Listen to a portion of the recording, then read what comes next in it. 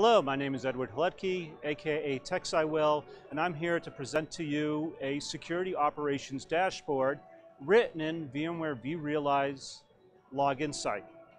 Now before I go into it, I want to tell you why I put this together. I put it together starting many years ago, and that was to gain a view of activity of what's happening in my environment. Who's logging in, who's doing what. Basically the who did what, when, where, and why of my entire environment. When I put it together, I started realizing something. There are best practices for security that I can actually show inside of the content pack. And that was the approach I was taking.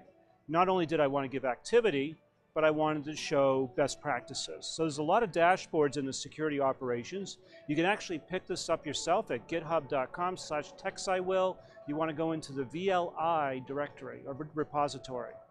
And you can download a zip file there and import it into your own login site and hook it in and plug it in.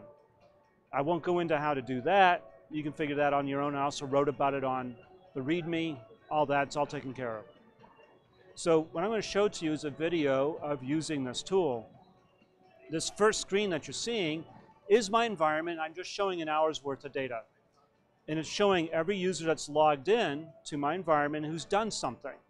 So I got activity at the vCenter level and I got activity at the ESXi level. So I'm covering all of vSphere. Now, when you look at this over in the right-hand side, I should say, of the screen, you'll see a bunch of things that say vSphere.local/VLI. Well, that's login site itself, logging into my system. Generally in that same screen, according to best practices, you never want to see administrator or root, so we basically alert on that. And that's on the left-hand side. But this is the general activity for about an hour worth of a test environment. So I'm going to start the video and highlight some of the things. This is the right-hand side I was talking about. Expanded it out. There's a few things in there that may be confusing. And then I can break it out by machine. Now, the next thing I did was wanting to put together a set of dashboards for, okay, I got a login logout event where the first one showed activity. This is the actual login logout event. Now the interesting thing about that is what the data you get when you look at those events in the logs. You get some really interesting information about the API implications. So in this screen all the way down, we were trying to figure out was how does this map from a login logout event to what's happening on ESXi. And you can see that there's a progression down. Then I got alerts again if you're doing anything on administrator. Now I'm going to skip around a little bit. Many of these dashboards should be zero. There should be nothing on them. On a well-run environment, your system should not be changing immensely. Now, how often do you go off and change the configuration on your ESXi hosts? Well, personally, I don't do that all that often. It's kind of you set it, you use it, you add on to it when you need to, but when you have a production environment, that doesn't happen all that often. So an hour's worth of data doesn't show me much, so I changed that to being still an hour's worth here. Now I'm showing remote consoles, I'm looking at data store browsers, and then I'm looking at things that are doing with permissions. Now, I'm going to change the time period on this one to be a longer time period, so things take longer to run. But the reasons why I have these specific dashboards, specifically permission changes, is how often do you know whether your role-based access control is changing or not? So it becomes an interesting story about, hey, tell me what's changed. Tell me how things have changed. So I'm going to speed this up a little bit.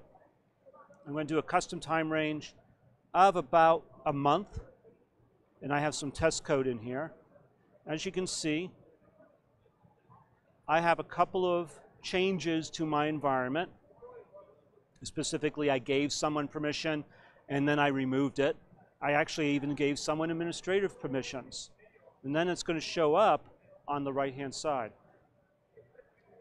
Now I'm looking at the file actions. Now this is an interesting dashboard as well, because it's actually showing me events that are happening throughout my environment related to the dashboard, the data store browser, I should say. The data store browser, again, is one of those things that people should not be touching on a regular basis. That's best practices for virtualization, specifically vSphere security, but it's also the best practices for any hypervisor. Going direct to the hypervisor or downloading data off of it is not something you want to do regularly. It's a break glass situation, so we wanted to show what was happening. So I have on the left-hand side of this particular dashboard, those things I can see in vCenter, delete, upload, download, and on the right-hand side, I'm looking actually at the actual action happening on ESXi. So those activities, I got multiple layers I have to put together. Let that run a little bit longer. I'm actually going to speed that one up too. As you can see, even an hour's worth of data can take a long time to run. And that's because, I mean, this isn't an hour, I'm sorry, a month's worth of data is a lot of data to go through. So you need a large cluster to handle this, or a can. This is a smaller environment, so I just took the time. I have no problem with that. Again, the key here is that these are elements of a security operations dashboard that allows you to see the activity that's happening inside of your environment. There's three best practices really here. One is no one should be using the data store browser directly. No one should be really changing role-based access control to allow administrator for everybody. And the third one is no one should be using the remote console directly. Those are best practices been documented for years.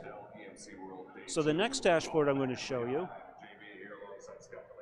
is the actual one for the remote console. This is 3 different logins to the remote console, who did it and what machines are accessing. So you're able to see who's doing what. Now, what I would do with this data is very different. I would go and say, okay, why is this data here? Who did this? And then, why did they do this? In each case here, it was a break glass situation. I had to actually get to the console to figure out IP or change an IP, basically unreachable VMs. So you only have one way to modify those and manage those. And I could redeploy, or I could actually do it this way. So there's reasons for using all of this, and there's reasons for the best practices. It's really now a case of I can take this data, give it to my security people and say, hey, this is what happened, this is why it happened. Instead of them coming to me and saying, you can't do that, there are reasons for doing everything. When you start thinking about what's going on here, now I got a change of events that are happening over time. This is a VM configuration change. And the reason why I want to track this is to find out who's changing my environment underneath the covers. In this case, it's Veeam. It's a data protection tool. It actually has to do change block tracking and turn that on. It has to add the disk and to turn that on. So I'm now seeing what is happening internally to my environment that I normally would not see. And that's a key part of security operations, is really just getting that view of activity. So I'm going to go backwards here and go back to the first screen here on the video.